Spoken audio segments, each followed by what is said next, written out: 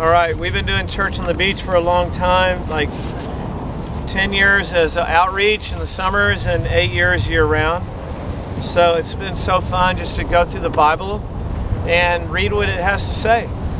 So we've been through half of Genesis, all of Acts, all of Romans, and now we're almost through 1st Corinthians. So today we're going to continue this study. The last chapter we looked at was the famous love chapter before Easter, chapter 13. By the way, how are you all doing on those attributes? Love is patient, love is kind. You know, how are y'all doing? Well, just ask Jesus for help. He will help you. That is the fruit of the Spirit is love, joy, peace, patience, kindness, goodness, gentleness, and self-control. That will happen. And you know, the cool thing about that is, as someone showed me, when you open up an orange or a tangerine, it's like each of those slices are the different attributes. So it's one fruit. So when you have the Holy Spirit, you have the fruit of the Holy Spirit, and all those slices are love, joy, peace, patience, goodness, gentleness, faithfulness, and self-control, right? So you already have all that. It's just a matter of application. Isn't that cool? It's like you 2.0, right? It's like you 2.0. The improved version, as Daniel was talking about a minute ago. So we're going to turn to chapter 14 and learn about prophecy, tongues, and order in the church. And before I start, I'd like to pray. Lord, I thank you for this opportunity to open your word. I pray you'll help us understand it, Lord, with your Holy Spirit. Open our mind to understand your scriptures. Help us to apply it to our lives. Because I know the word goes in and divides bone and marrow and goes into those deepest places and shows us our next step in life. So do that for us today. In Jesus' name, amen. All right, so everybody have your owner's manual. Basic instructions before leaving Earth. Bible. Phones are okay as long as you're not scrolling Instagram during the message or Snapchat.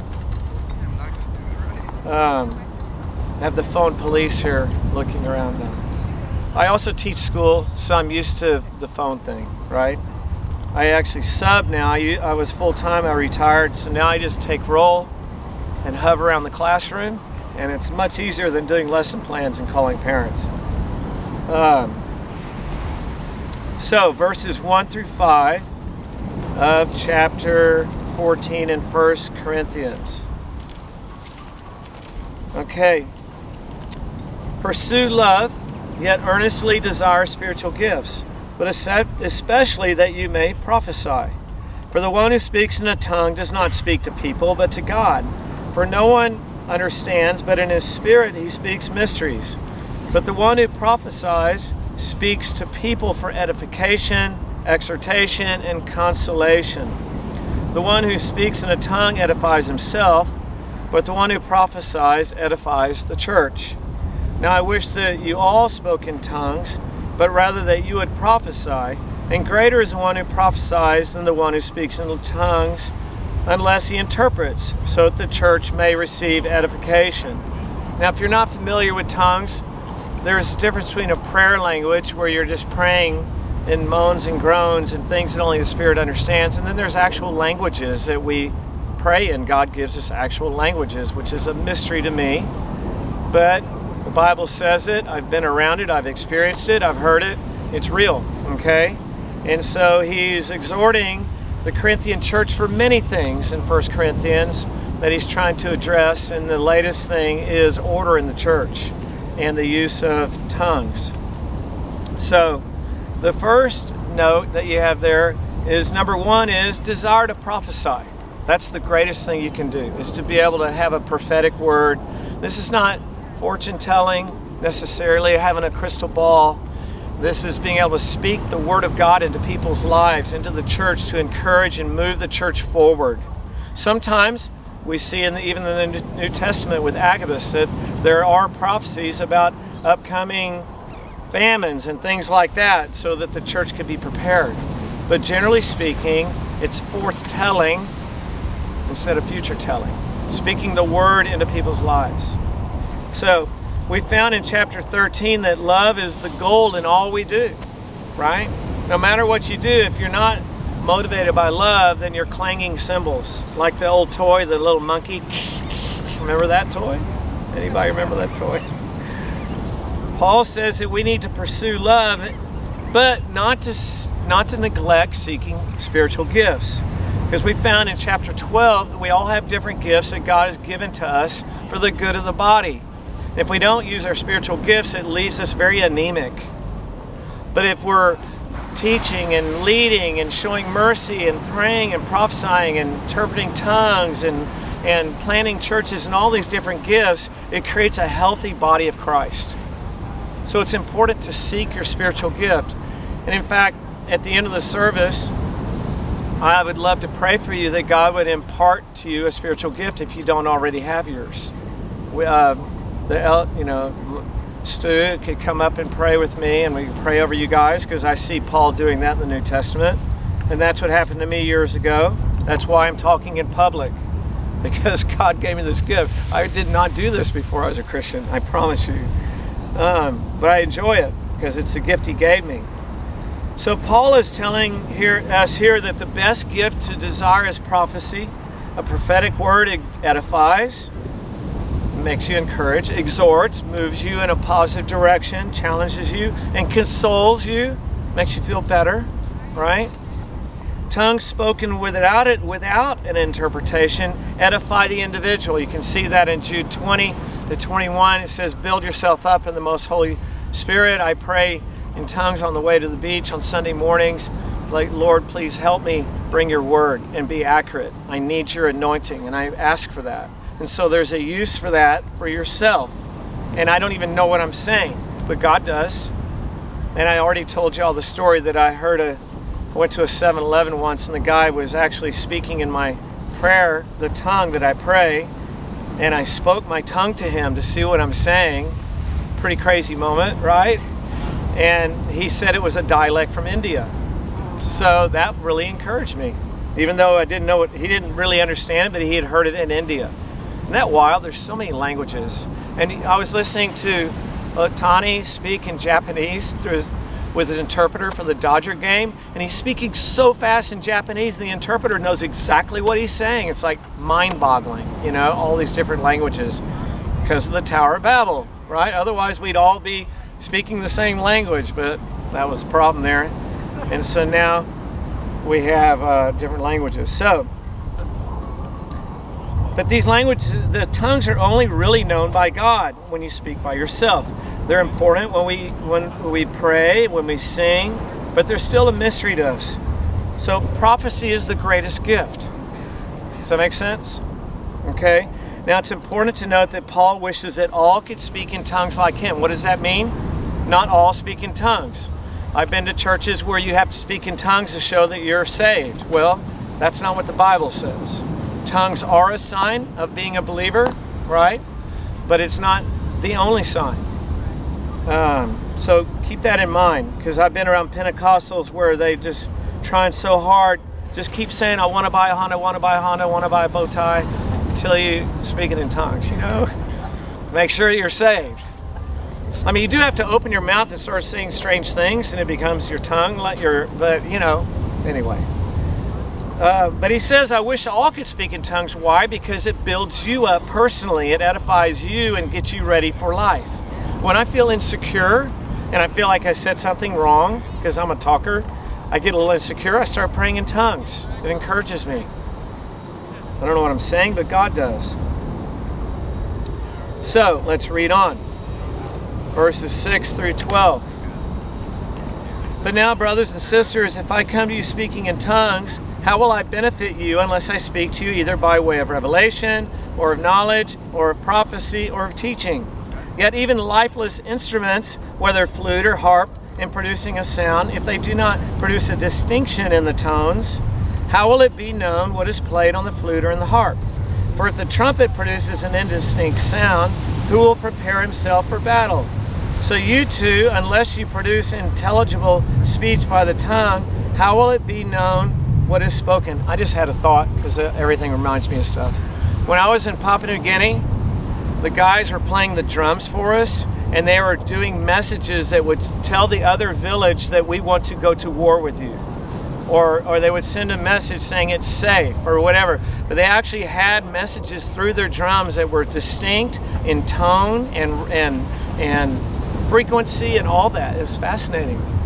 So that's what he's talking about. It has to be, you have to distinguish in the sound, how you know what it is. So verse 9, so you too, unless you produce intelligible speech by the tongue, how will it be known what is spoken? For you will just be talking to the air. We see a lot of people walking around town doing that, don't we? There are perhaps a great many kinds of languages in the world, and none is incapable of meaning. So if I do not know the meaning of the language, I will be unintelligible to the one who speaks, and the one who speaks will be unintelligible to me. So you too, since you're eager to possess spiritual gifts, strive to excel for the edification of the church. All right, so point number 2, seek to edify the church. That's what he's saying here. Whatever you're doing, right? We need to be thinking to ourselves, before I say this, that God just put on my heart, is it going to be an encouraging word for the church? Is this going to be good for the church? Filter, right? I was looking through the internet for like little quips and jokes, and I saw one little Pinterest that said, I need a speed bump between my mind and my mouth because I keep saying all the wrong things, you know? You need to be able to filter and slow down, think, is this something good for the body of Christ? In addition, our aspirations should be, and this is what I say every day, God, please fill me with your Spirit and help me be useful for the kingdom. Amen. Fill me with your Spirit. I was just talking to a friend of mine who was driving by, and he said, I've been spreading the word, but I get so angry sometimes. I said, well, just ask the Holy Spirit to help you with that. He will help you. He wants to help you with that, right? And we should be praying, you know, Lord, use me to be an asset, not a liability. I've also heard about things said lately in the church that are not helpful. Some people didn't hold their tongue or hold their text, and they sent out texts that were hurtful. And then people are left wondering, well, what's wrong with, what is it? And it's not even specific. It's like this general condemnation. And it hurts the church when some people are walking around wondering, what is it they don't like about me? How can I fix myself if I don't know what it is that needs to be fixed? So please don't just send text to people that you're bugging me. Be specific, you know, like you need deodorant or whatever it is, you know. Be specific. The Holy Spirit will bring specific conviction. The devil will bring general condemnation so that we're rendered useless and we don't even want to talk to anybody. So we feel so gross. How many know what I'm talking about? Right? So, it's like, Lord, equip me to serve you and do huge things for you. That's what I've always prayed for. Lord, do things bigger than me. I prayed, Lord, use me to stop all the gang problems in LA. I mean, that's a big prayer. I did that in 1987. I spent 2 years working with gang members, bringing them to church. Lived in the hood, did Bible studies in the projects. I just asked God, use me for something big. I said, Lord, let's do church on the beach. It's huge. My wife and I looked at each other like, what you talking about? How do you do a church, right? And we just take one step at a time, ask the Lord to equip us. Lord, we need to do prison ministry. Help me. So I went into juvenile hall for 8 years and I said, Lord, help me. And I went into the day room and I had like 25 criminals in front of me and Jesus helped me. And I saw so many kids surrender the Lord in juvie at Los Padrinos. Think big. What can I do that's bigger than me so that when people see what I'm doing, they know it's God, right? Yesterday I prayed, Lord, help me catch waves in the contest. My first 2 waves gave me first place. I was able to give God glory yesterday. I know I don't want to, some people are like, why do you keep bragging about your surf contest? But it's so cool, they actually gave me the microphone and asked me to talk. So I talked about church on the beach, I talked about God and how he made the waves. So first place has its bonus, you know, has its benefits. So, and so far I'm in first place for the whole season, and if I stick with that, I'll have another opportunity at the banquet in the end of the year at the Subaru place to talk again. So Praise the Lord. You know, it's all about what can we do to give God glory, right? All right, so let's look at verses 13 and 19. All right, therefore.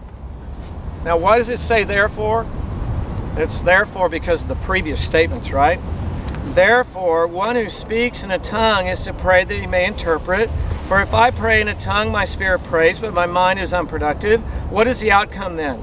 I will pray with the spirit, but I will pray with the mind also. I will sing with the spirit, but I will sing with the mind also. For otherwise, if you bless God in the spirit only, how will the one who occupies the place of the outsider know to say the amen at your giving of thanks, since he does not understand what you're saying? Right? Let me keep going. For you are giving thanks well enough, but the other person's not edified. See, that's the whole point here. Are they being encouraged? I thank God I speak in tongues more than you all. Nevertheless, in church I prefer to speak 5 words with my mind so that I may instruct others also, rather than 10,000 words in a tongue. So how can we edify the church? Now, point number 3. Pray that someone may interpret your tongue. This is a wild thing. So if you think that God has given you the interpretation of tongues, and how do you know that? You have to exercise it. You have to actually ask God to give you the gift. He apportions gifts to each of us. And when somebody speaks in tongues, step out by faith and ask God for the interpretation to find out if you have the gift. You won't know unless you use it. Does that make sense? That's what I've been encouraging everybody to do the past few weeks. If you think you have the gift of prayer, then pray for people. You know, I've told y'all before, I stepped out and laid my hands on the lady at the cash register years ago, and God healed her of a headache she'd had for months. She went dancing around the store celebrating. And I stepped out, and at the risk of looking really foolish and laying my hand on the lady at the check register, and God showed me that He wanted to use me to pray for people, right? So you have to step out and do it. So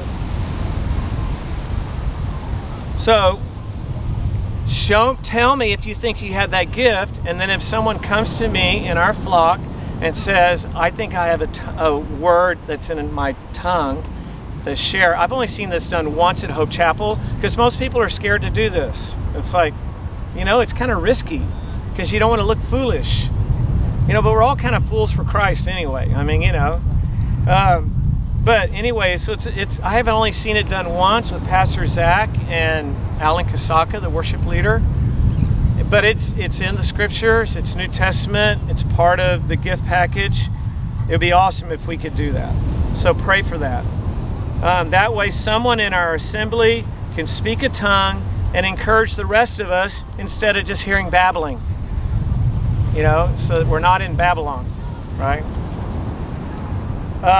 Number 4, pray and sing with your spirit and your mind.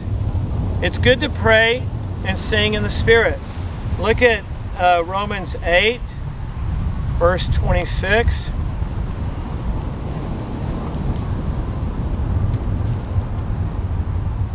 Romans 8, 26 to 27. Let's talk about the Holy Spirit. Now, in the same way, the Spirit also helps our weakness, for we do not know what to pray for as we should, but the Spirit Himself intercedes for us with groanings too deep for words.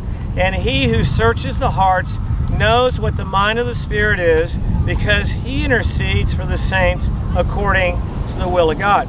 So, when you're praying in the Spirit, God will give you things to pray, and you may not even know what you're praying. And sometimes you will. So you pray in your tongue, you pray in your prayer, this unintelligible prayer language, or you pray with words. Here's a quote: when the Christian's prayers are too deep and too intense for words, when they are rather a sigh heaved from the heart than any formal utterance, then we may know that they are prompted by the Spirit Himself. It is He who is praying to God for us. You know, years ago I was in Palos Verdes when I lived out there, and I was praying in the Spirit on the end of a trail overlooking the ocean, and I had a vision of an old woman in the Middle East in a black shawl with her hood on. And that was just such a random thing to be thinking about. And so I just believed I was interceding for this woman. I mean, it's pretty wild. I mean, think big. Why not? God's a miraculous God, right? Here's another quote.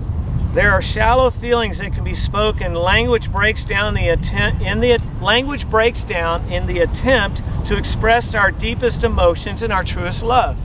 Sometimes we're just speechless, right?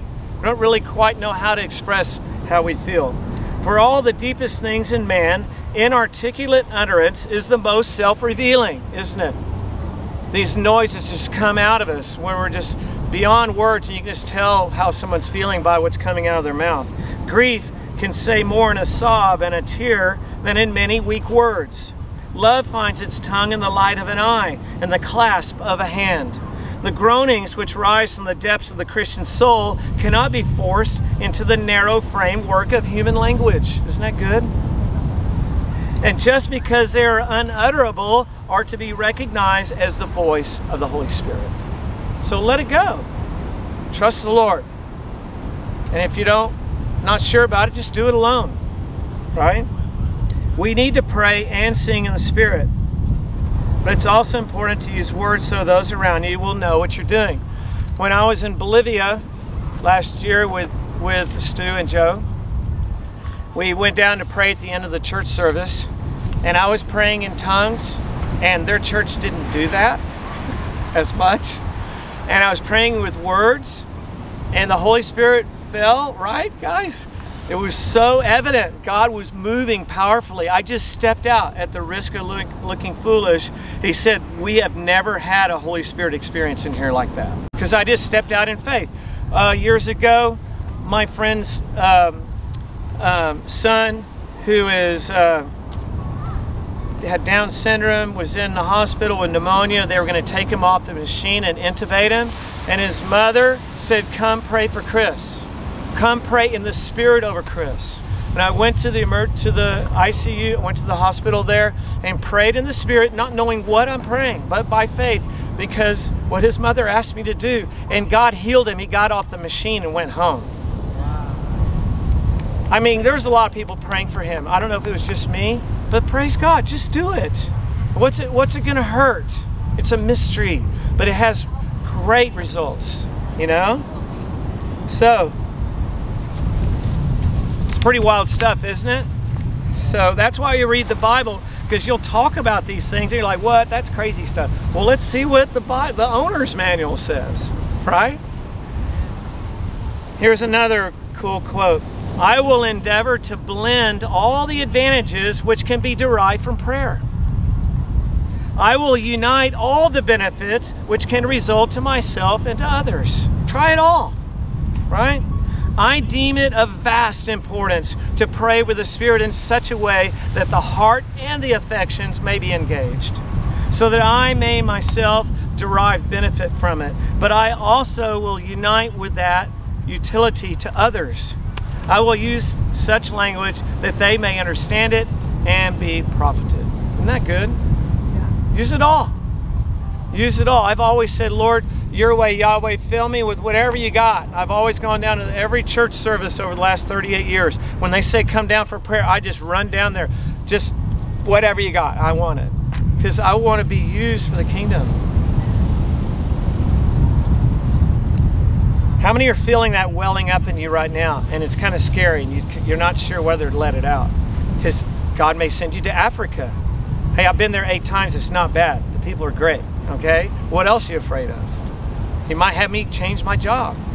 He might have me, I don't know, whatever it is. Like, break up with my girlfriend. I don't know. Gnarly stuff. But whatever he does in your life is best. Amen. His boundary lines fall in pleasant places. Amen. We are our best, as Daniel was talking about at the end of worship. We are our best version of us when we allow God to set up our boundaries. That's right. I can't overemphasize that. When we push through those boundaries and want to do whatever we want, then you will be walking away from God's blessing in your life, and you're on your own. It's tiresome out there, and it's frustrating, and it's insecure.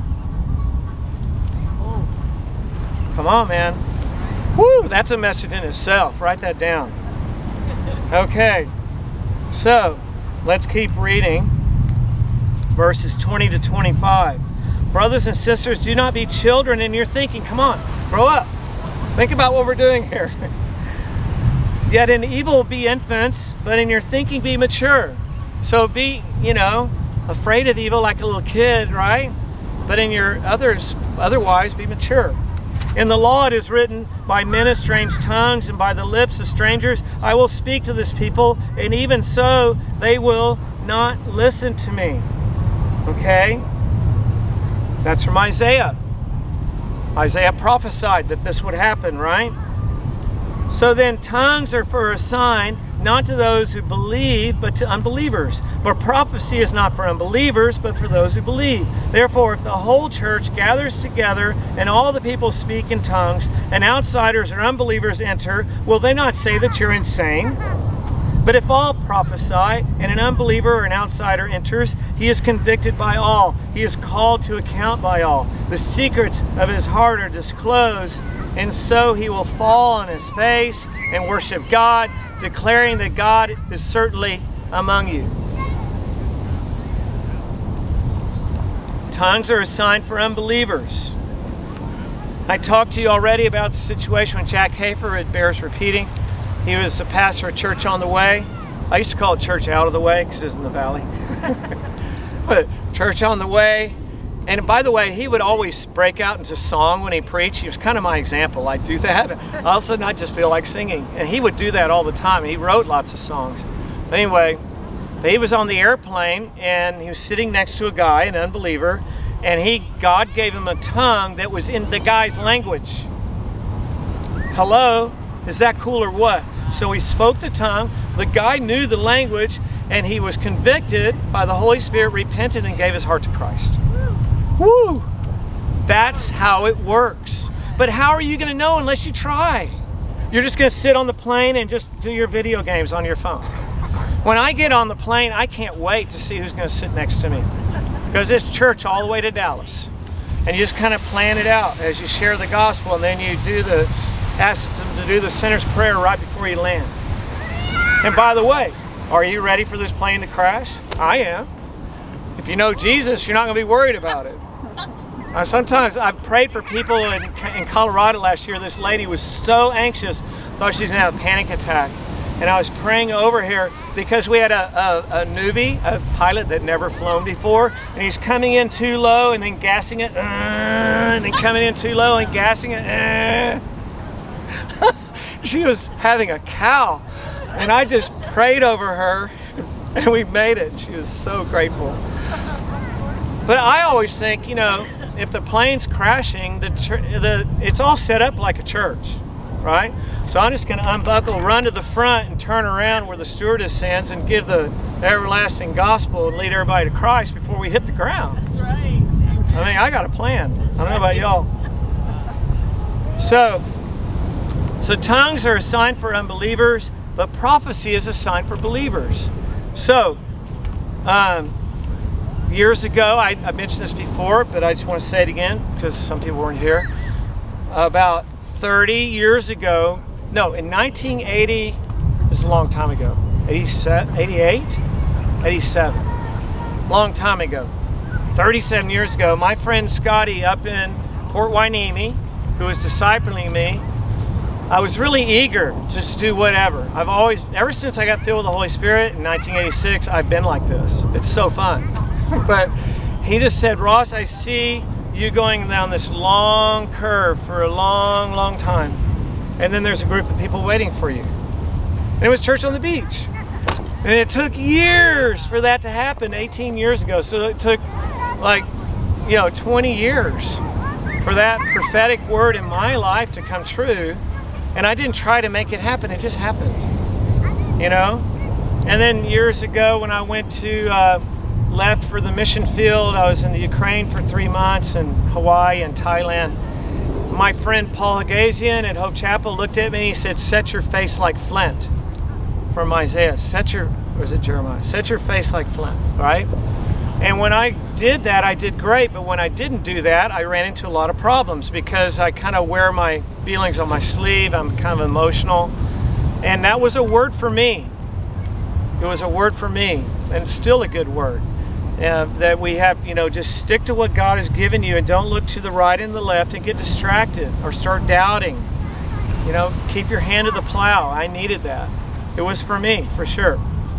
Okay, so tongues and prophecy. Now let's keep reading 26 to 33.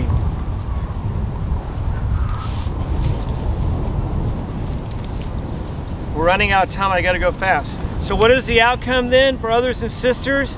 When you assemble, each one has a psalm, has a teaching, has a revelation, has a tongue, has an interpretation. All things are to be done for edification. If anyone speaks in a tongue, it must be by 2 or at the most 3, and each one in turn, and one is to interpret. But there is no interpreter.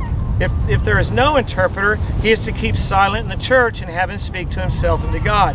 Have 2 or 3 prophets speak, have the others pass judgment. But if a revelation is made to another who is seated, then the first one is to keep silent.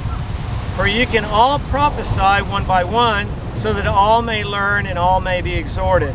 And the spirits of the prophets are subject to prophets, for God is not a God of confusion, but of peace. You know what? And I just feel like the Lord is saying, do the rest next week. Because we have a lot to digest right now. And the next part is rather controversial, and I don't want to just skim it lightly, about women in the church. And so I want to make sure I address that accurately and carefully. But you can read it in advance, and you'll be ready for next week. So here's the thing, guys. I think this is what God really wants us to know this week, is that you are a blessing to this world. We're ambassadors. We're a roving embassy for God, and we get to give visas out for heaven. We get to give the visas out. When you go to another country, you have a visa. We have a 10-year visa for Bolivia, so we can go back and get into that country. Okay? How do you get that visa? If you put your trust in Jesus.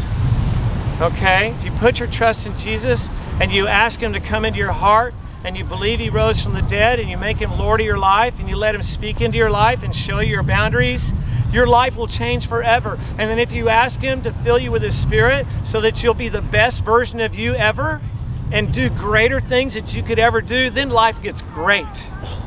Going to the grocery store is an experience. It's like, could be somebody on aisle 5 that needs prayer. You know, seriously, that's just how I think. And when I'm not thinking that, I feel like I get home, I feel like I just missed out on something. I mean, for years, I've just thought of creative ways to share the gospel. The latest way is with a surf contest that was all set up here yesterday. You know, what is it that you can do in your sphere of influence this week? Think about where you work, where you go, the stores you go to. Even practice with people that call you on the phone, you know, solicitors. They can't touch you if they get mad at you. Practice sharing the gospel with them. And a lot of times when I share the gospel with people on the phone, they really appreciate it because their lives can be a little mundane, just talking to people about money and insurance. So ask them, do you know about the best insurance in the land? Jesus Christ Mutual Life. The benefits are out of this world. Right? And make it fun, but leave them with something to think about. And ask God, show me your spiritual gift. And at the end of the service, after worship, come forward, and I'd love to lay my hands on you with Stu. We'll pray for you. Stu being one of the elders, and we'll ask God to impart that gift to you so that you can live this wonderful life of adventure. I cannot believe how good life got after I gave my life to Jesus. And I had a pretty good life beforehand. Went to USC, went to UT, went to UCSB, lived in Isla Vista, surfed, saw beautiful everything. Santa Barbara's beautiful everything. Beautiful sunrises, beautiful sunsets, beautiful people, beautiful hiking trails.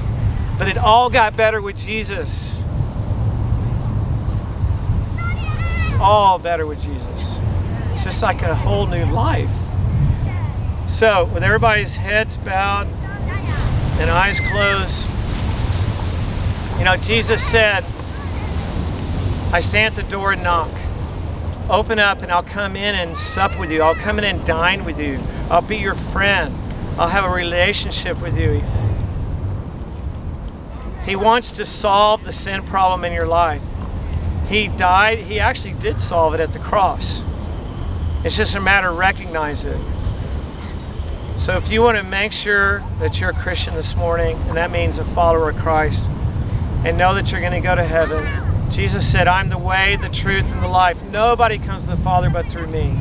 And the wages of sin is death, but the gift of God is eternal life through Christ Jesus. And unless a man is born again, he will not see the kingdom of heaven on earth or when they die. You can see the kingdom of God when you're born again. You have new eyes. So if you'd like to pray with me, raise your hand. I'd love to pray with you today. Today's the day for salvation. Anybody? All right. I don't see any hands up, but it could be a passerby like this guy, or other people may need to hear how to pray. So let's all pray what we prayed before.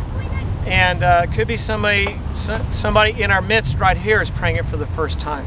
Repeat after me. Dear Jesus, Dear Jesus, I'm sorry. I'm so sorry. I know I'm a sinner. I know I'm a sinner. Please forgive me. Please forgive me. Thank you for going to the cross for me, For going to the dying for me, dying for that me, excruciating death. that excruciating death. I believe you rose again. I do believe you rose again. I believe you're going to come back for me. I believe you're going to come back for me. I put my trust in you. I put my trust in you. I want to go to heaven I want to go to heaven and beat death. and beat death. Fill me with your Holy Spirit Fill me with your Holy Spirit and equip me and equip me to love people to love people in the power in the power of your name. of your name. Jesus, amen.